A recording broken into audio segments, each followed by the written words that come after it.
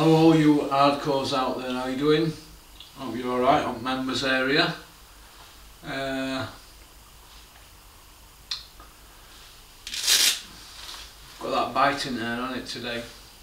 Right, I want to talk about Billy Joe Saunders. A lot of people will have seen the, I can't explain it, the photographs of Billy Joe. He's not looking a picture of health, is he, at the moment? Unlike me. Bit cringe like, isn't it? But he's not looking a picture of health at all. Now, I'm hearing rumours that he's £250. Well, that's a lot, that. Trust me. That's a lot. I know, because I've carried weight around from 2000 and I don't know, 2000 and fucking hell, over 10 years I were a fat pig, so I know what it's like to carry weight around like Billy, and it's not nice. It makes your heart work twice as hard, sometimes 3 times as hard, and it's not good. Do I think he'll fight again? I think eventually, I think he will. Whether it be in a ring or not, I don't know, but I think he needs to go get it out of his system, eat himself nearly to death, drink himself to death, and whatever else he's doing. And then we'll see then, won't we, where he's at. Personally, I feel that the glasses are full with Billy Joe. When you look at his CV, you always feel, you're always left with, I don't know, I always seem to be left with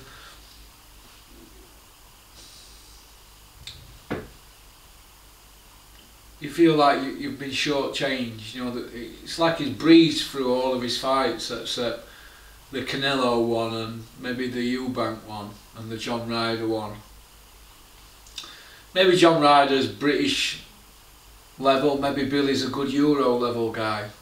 I don't know, but I always feel that there were more to come. But when they matched him, he went for the money and not legacy. He should have been fighting your Charlos, people like that, and if you can get by people like that, then you go for Canelo, don't you?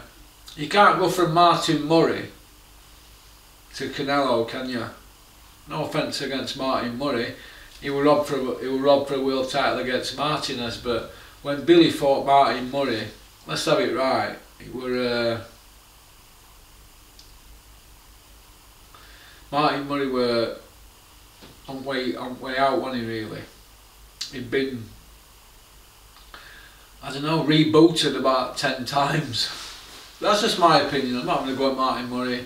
From what I gather, he's a decent kid. He's done a bit of shovel as well, so that's good character building for him, isn't it? But looking back, you can't go from Martin Murray to Canelo. It's different gravy, isn't it? No, it's like, look, it's like the difference between going to China Rose at Bawtry for a big swanky Cantonese meal, or going to Douar at Balby, you know, opposite Britannia pub. Going there, we've got Douar. It's all chopped up cats and dogs in it in there. That's the difference between Billy Joe, sorry, between Martin Murray and Canelo. That's my opinion, but it is what it is, isn't it? But do I think Billy Joe Saunders has had it coming, all criticism is getting? Yeah, I think he has had it coming, hasn't he, really, because he's been a bully, hasn't he? He's been a bully. And I think karma's got him on it. So he's done some horrific things, said some horrific things. He just carried on doing what he wanted, and nobody wanted to buy a ticket to see him, did they, really? And I think he's played the part of the bad guy, and I think if he takes a couple of years out and comes back with a cleaner image and speaks to people properly and gets a trainer and takes it serious and goes and fights at the weight he should fight at 154, I think that You know, he could be a force at £154 or maybe 160, but he's not a 168. And he's fought at 180, hasn't he? He fought £180 in one fight. So that about a fat as a pig Michelin man. So, like I've just said there, I just feel that the glass has shortchanged. When I look back at Billy's career, who was his best win and best performance? Oh, David Lemieux. So that about tailor-made for him, wasn't he, David Lemieux? Did Golovkin fight David Lemieux? He made short work of him, didn't he? So that tells you that there's an elite level, Golovkins, your Canelos, and then there's like a British World Championship level, you know, like Billy Joe and Glenn Catley, you know, Richie Woodall types. You know, no disrespect to them people, but you know, they're not your top tier, are they? Guys who won a world title. Do you know what I mean? Glenn Catley, he won a world title, didn't he?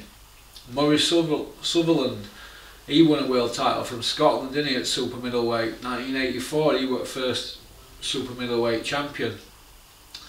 But as regards super middleweight greats from UK, or the super middleweight champions, you know, Ben, Eubank, Collins, Robin Reid, Richie Woodall, Glenn Catley, Carl Froch, Joe Calzaghe, Callum Smith, George Groves, De Gale,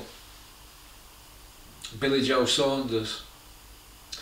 Would you say Billy Joe Saunders is better than all that lot? What level would you put him at? You put him at your Glenn Catley, Richie Woodall level, wouldn't you? Really? You won't put him up there with, you know, your Nigel Benns, your Carl Frochers, would you? Chris Eubanks. He won't be in that league, would he? That's what I think anyway. But Chris Eubank Jr. is super middleweight world champion in here as well, IBO. I count IBO. So the glass, in my opinions, are full. So if Billy came back, did a press conference and he said, I got it all wrong at Canelo fight, I had a terrible camp, I weren't prepared, Martin Murray weren't a good fight for Canelo, in preparation for Canelo, took bad advice and it got hot for me in kitchen and I wanted out of there. I'd never been in that situation before. He'd never been in a firefight. Billy Joe Saunders had never been in a firefight. The first firefight we ever seen him in where he got touched up, quit. He quit. He quit a minute after getting punched on that eye. He quit.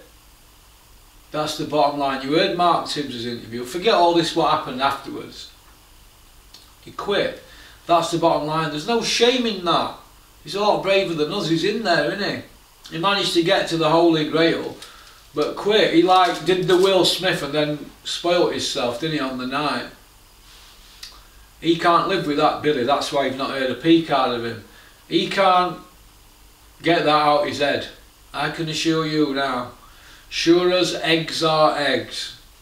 He can't get that out of his head. That's how I look at it. Because if that were me, I wouldn't be able to get it out of my head if I'd quit like that.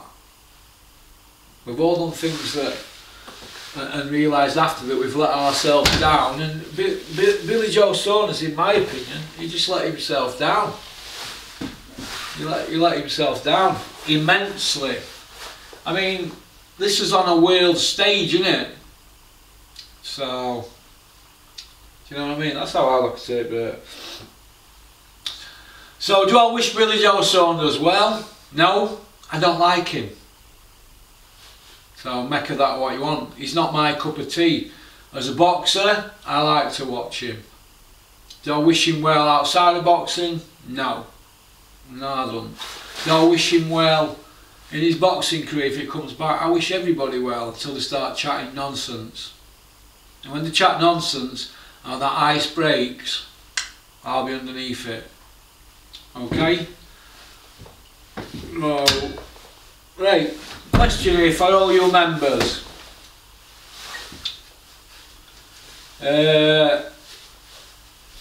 Winner gets a porky teddy. Let me just see if we've got any left.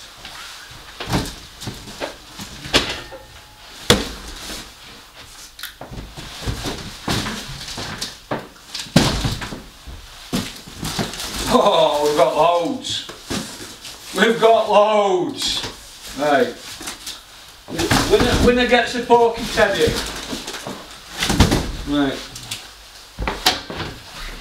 Right, here's the question.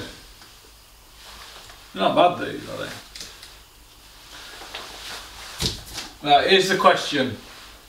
How many world champions has Billy Joe Saunders beaten? Former, current and future. Right? How many? First person to send me a correct answer, I'll send you a porky teddy in post, alright? Got to get rid of them somehow. Got boxes of them.